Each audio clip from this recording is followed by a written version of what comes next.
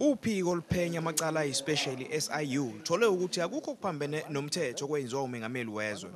Lolu phiko luthole nokuthi yakhuphuka ngokuphindwa kasikhombisa imali yasetshenziswa ngesikhathi kuqiniswa ezokuphepha emzini kamengameli oseNkandla phakathi ka-2009 no-2013.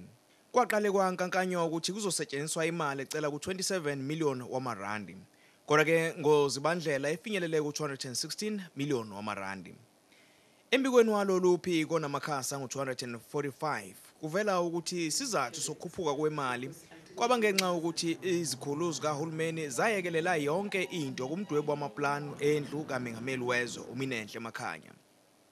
Lombiko ubalula ukuthi uMakhanya wayisebenzisa igama likamengameli wezwe ezikhulwini zikahulumeni uma efuna zenze lokho ayidinga ukuthi kwenziwe emzini kamengameli oseNkandla.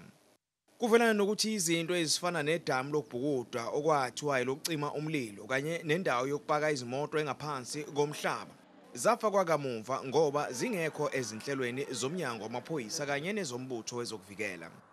Lezi zinto ezimbili zadla u-3.9 million wamarandi. Iningi lamaqembu ezombusazwe athi asawubhekisisa lo mbiko kodwa ke i-DA ithi kumele umengameli akhokhe. The SIU report also acknowledges the fact that President Zuma's family benefited improperly. Therefore, we hold the view that President Zuma must be able to be held liable personally for the amounts that pertain to Nkandla.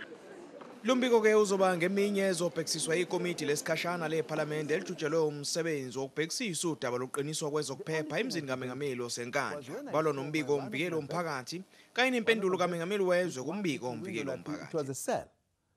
I said to them, look.